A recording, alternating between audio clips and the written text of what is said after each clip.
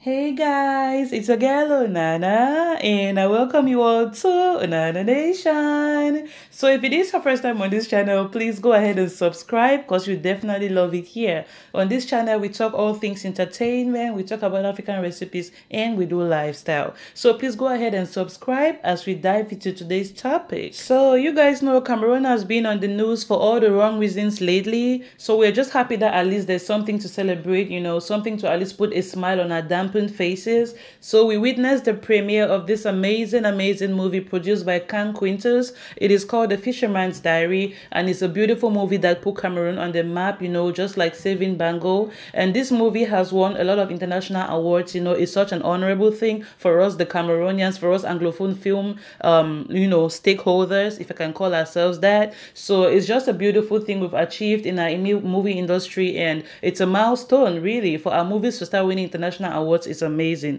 So we had the premiere of this movie yesterday in Douala, and we are going to talk about the red carpet fashion. Stay tuned as we break this down. So let's talk red carpet fashion. So the first person I'm going to talk about is the beautiful Miss Stephanie Toom. Stephanie is most likely the best dressed in every red carpet event that concerns Cameroonian movies, not only because she's beautiful, but because she's elegant, she's got class, she's got sass, and she's got the zhuzh. So this is Stephanie rocking a very beautiful black and red puff sleeve blazer and some wide leg pants. So she accessorizes well. I like her little fascinator going on, and I like her hair also. Pay attention to the fact that she has no necklace, no bangles, no rings, no purse, nothing. When your dress is this big, the dress makes a statement for itself. So when you have too many things going on, long earrings, long necklaces, long bangles and rings everywhere, it becomes tacky. So Stephanie went for a sophisticated look and she left it at that. Puff shoulders are actually high in fashion right now, and this is beautiful. So she kept it classy and elegant as usual,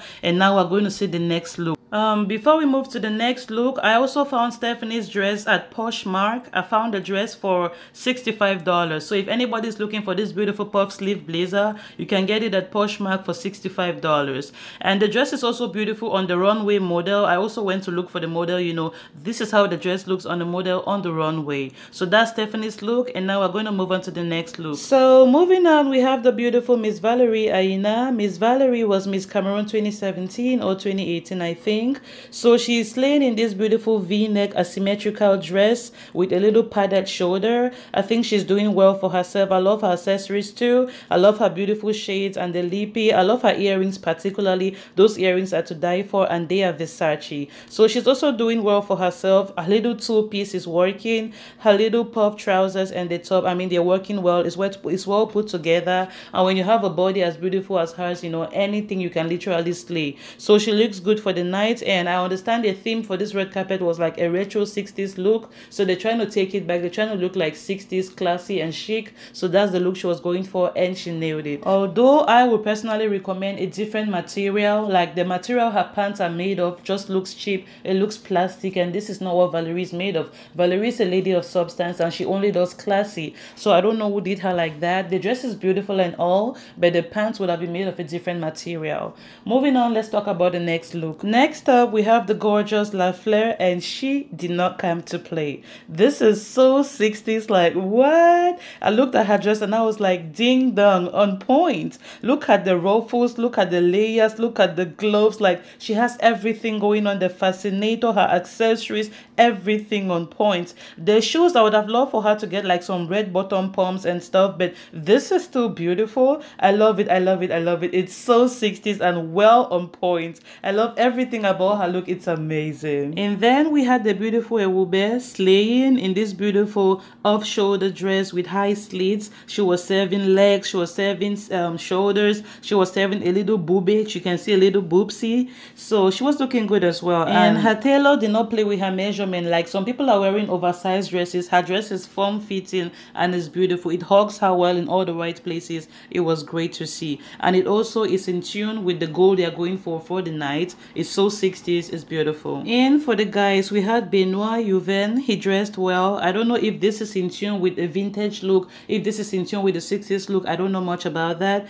but he dressed well. He's slaying his blazer, you know, with the beautiful sneakers, canvas, or whatever he has going on. It looks beautiful. Moving on, we have Stanley Eno wearing my father's meeting clothes. Jesus is Lord. He's channeling his inner Kanayo. You guys know the Nigerian actor. This is how Kanayo dresses from Monday to Sunday. So Stanley Eno was like, oh, I have to make this red carpet. I have to appear for Fisherman's Diary red carpet. What will I wear? He started looking left, started looking right. What would I wear? He came across Kanayo and he was like, okay, I got an idea. So he went and saw the same dress Kanayo wears every single day and he took it to the red carpet looking like he's going for a family meeting, Bangante men's meeting. Now, wow.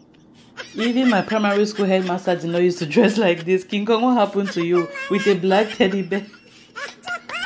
And then we had the pretty Renew. Renew is one of the fast rising talents in Cameroon. She has a beautiful voice and she sings amazing songs. I love all her songs. So this is Renew on the red carpet. I don't know where she thought she was going to. I cannot think of one single occasion in my life that somebody is allowed to dress like this. Even if you go to a traditional festival just like this, they'll send you away. You want frightened juju. Hey, Renew. So Renew, first of all, you have a turtleneck on. The turtleneck has to go. You have hose on. The hose has to go. You have a funny sandals going on. Look like sandals and maybe the way until we did class 5 for go March 11 February. That sandals has to go. This funny colored bag has to go. Like everything about this dress is wrong. And if you must wear a dress like this, wear a belt to accentuate your waist. It just looks funny. So next up, we have the beautiful Mirror Blanche, all black everything. I don't know the fashion statement she was trying to make here, but her boobs are all out and she has no bra on. The only thing she has on are her nipple covers. So whether she was coming to this red carpet to show us her boobs, I don't know. Whether she was coming to show us that her boobs are nice and they're perky and they're standing, I don't know. So she has a drop shoulder dress and an A-line skirt and some sandals. It looks okay, not too good, not too bad. In the middle is average. And her hair, maybe she would have tied it in the back to reveal her face better, since her dress already has so much going on and her boobs are also calling for attention. Maybe she should have pulled the hair to the back. I don't know much about that. Let's move on to the next look. So beautiful Nabila Rod. I don't know what look she was going for, but this just looks like one side looks like a cook, like a chef. The other side looks like a little sexy dress. So it was supposed to be a mini dress, and then she has this whole long attachment piece going on. Satin is very tricky to work with on the red carpet. She got a satin dress, long and flowy on one side and a mini dress on the other side, and it's not well put together. One is overlapping and it looks oversized. Like she just looks uncomfortable. And then we had the beautiful Marcel Kweche. She looks beautiful. I love her cap. I love her gloves. It's very hard for you to see people with gloves on the red carpet that they look good on it, but her gloves are beautiful. Her dress is nice, but I feel like the dress could have been tweaked a little bit. The shoulders of this dress have the potential of being an off-shoulder dress. She should have put the shoulders down to the left and down to the right and reveal a little bit of her shoulders, show a little bit of skin. Your dress is already having so much black going on. Let's see a little bit of light. Highlight your lips, put some bright colors, make a bright makeup. Your dress is dark, everything is so black. Accessorize a little bit, put a little bit of color, you know, to bring some life into your fit. Moving on, we had the beautiful Laura Dave. She has a beautiful body and she dressed well, but you can really see it's like she carried her Gatsby from from Brooklyn and she brought it over here. It looks like the Gatsby theme with the cigarettes and the ruffled dresses and the feathers and everything. It looks like she was going with the Gatsby theme, and I don't think this is what we're doing here tonight, even though they're similar. You know, it's all vintage, it's all back in the day, so I guess that also works. And then we had Kwa Elonge channeling his inner Apaga moves.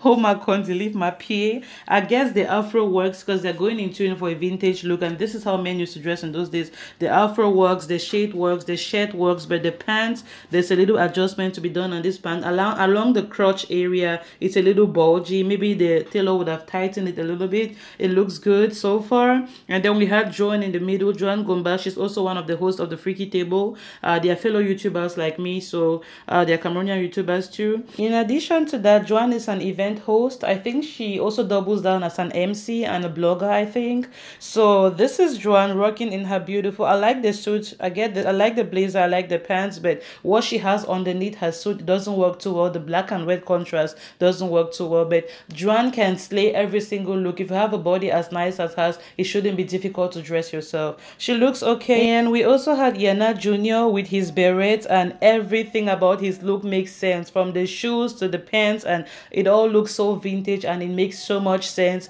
He's actually the one repping the freaky table on this red carpet, like he carried the mark. Yana didn't come to play. He is nailing his outfit and it's beautiful. Moving on, we have the beautiful Unyama Laura. Laura never disappoints. Like, when has Laura ever failed? She always comes through. But something was particularly remarkable this night. She put this shawl over her dress. She covered her tummy the whole time. And it made me raise my eyebrows like, is our sister pregnant? Is she hiding a little baby bump? Because her pants are oversized and she has a beautiful shirt going on. But she covered herself with a shawl the whole evening. All her pictures, you see that shawl over her dress covering the tummy area. Is she hiding a baby bulge? Nobody knows. We also had Lino Lovett, and this guy has a certain sense of style which is really nice. It's classy. Every time you see him on the red carpet, he'll be repping his Africanity to the umpteenth power.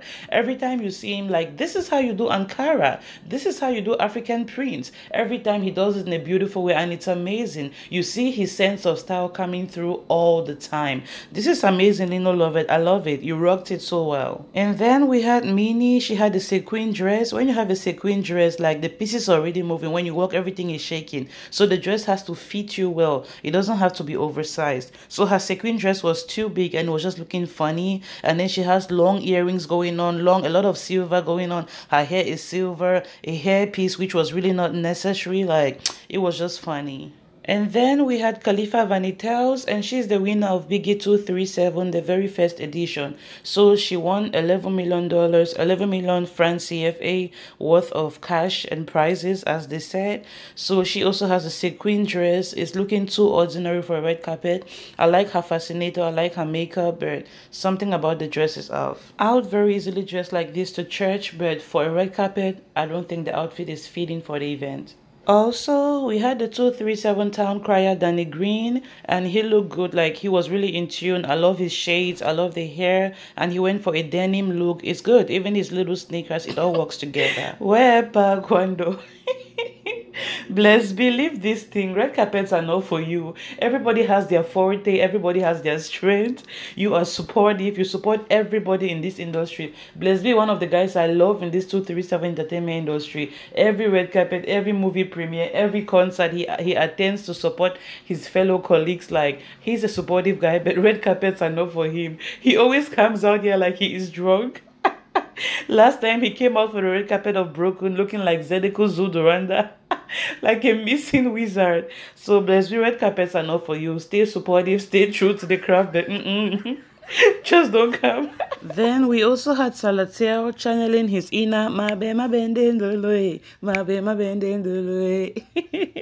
For those of you who were not born in the 90s or beyond, you wouldn't know Dinabel. He's an incredible 237 talent. So this is how Dinabel dresses, and Salatiel was just channeling Dinabel vibes, and it's beautiful. For him to pay homage to an icon like that, it's amazing. And pictured here with Salatiel is Nabil Fongod. He is also one of the pillars of 237 Entertainment. Nabil has a successful radio show where he interviews young artists and he gives upcoming talents a platform. That's also an amazing thing.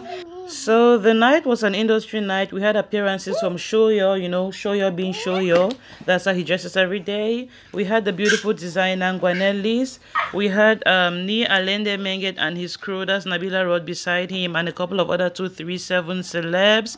And then we also had Leslie. I know one just talk. Mwanya Sabi. And then we had Christian Steve.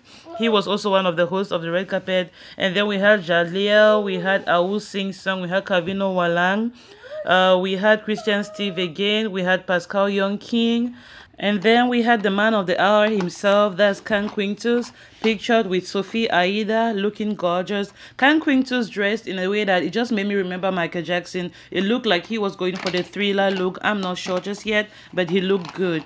And then we had Sandra Pierami, and then we had Can Quintus again, pictured with a beautiful Annie Cookie. Annie designs her dresses herself, and that's amazing. And then we had Numerica, il est venu te gâter, valider, te gâter, valider. Vous en passez la jaloux, valider. So Numerica has swag, he has class, he has style, but I wasn't feeling it tonight. Although I understand they were going for the retro 60s look, this just didn't make sense. It looks like a new convert for CMF. You know when you invite your uncle to church, uncle come and join CMF food. That's how he dressed. And then we had this beautiful auntie. She's gorgeous. I just forgot her name. She's also a very strong pillar in 237 entertainment. Like in the movie, she produces beautiful movies as well. So that auntie dressed as if she was going to church. That's a beautiful church look. I don't know why she took it to the red carpet. And we had beautiful Brianna Leslie. She decided to make a stop at the carpet. She was also going at it. And then we have Gabriel Nanje Nyamton. Every time I see him, I just start laughing. Alrighty, so when you see me rushing towards the end of my video, just know my little soldiers are up and it's going to be hectic right now. So I'm just rushing to finish the video. Thank you guys a lot for watching. I remain your girl Onana, and if it is your first time on this channel, please go ahead and hit the red subscribe button below this video because you're definitely going to love this channel. On this page, we talk all things entertainment, we talk about African recipes, and we do lifestyle. So please go ahead and subscribe, and if you love the video, if it was funny, if it was nice, if it was entertaining to you, you can share with your friends and family members. I love you guys. Stay safe, everyone. Until next time, remain nice and kind to everybody you meet on your way. You never know. And I'll see you guys in my next video. Goodbye.